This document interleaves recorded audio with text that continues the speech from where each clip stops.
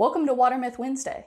To celebrate National Water Quality Month, we're busting common water myths each week in August. This week's water quality myth: sanitary wipes can be flushed down the toilet. The label says flushable, so they must be safe. Although they say flushable, this description is misleading at best. They may make it through the initial flush, but they cause problems further down in the system. They can fail to break down all the way in septic and in sewage systems, causing backups and clogs.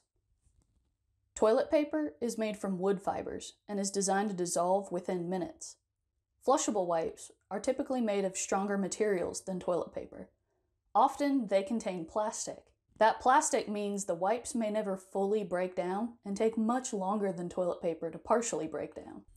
Look at this side-to-side comparison of toilet paper on the left and a so-called flushable wipe on the right.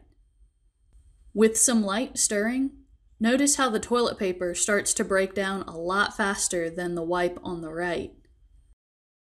After 30 seconds, the wipe is still mostly intact, while the toilet paper is nothing but shreds and well on its way to fully being broken down. Instead of breaking down in sewage and septic pipes, the wipes are left whole, moving through the pipes as a solid sheet, able to cling onto any rough surface and obstruct the flowing water.